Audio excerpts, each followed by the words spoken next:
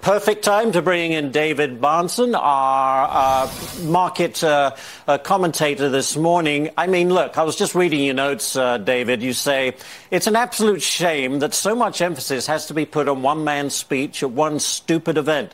This is not what makes a market. So how do you really think?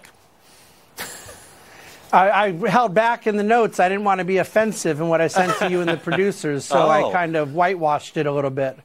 It is offensive. And a market is humans acting freely, making buy and sell decisions in pursuit of a better life, meeting human needs. We know what a free enterprise system looks like.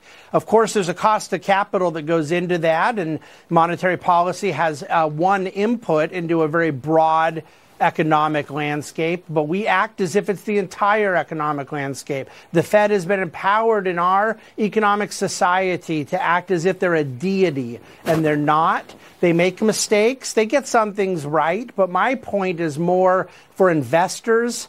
Do we care about the earnings potential of the companies we buy, or do we care about the language of a given speech at a point in time? A speech, I should add, that every man, woman, and child on God's green earth knew what he was going to say today.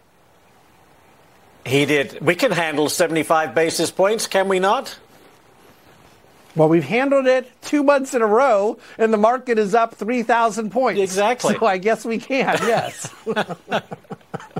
David, I'm so sorry. We wanted to get to your dividend picks today, but because of all of this news, we're going to have to move on. But I'm so glad we got you in on your thoughts on the Fed. David Bahnsen, thank you very much. I want to bring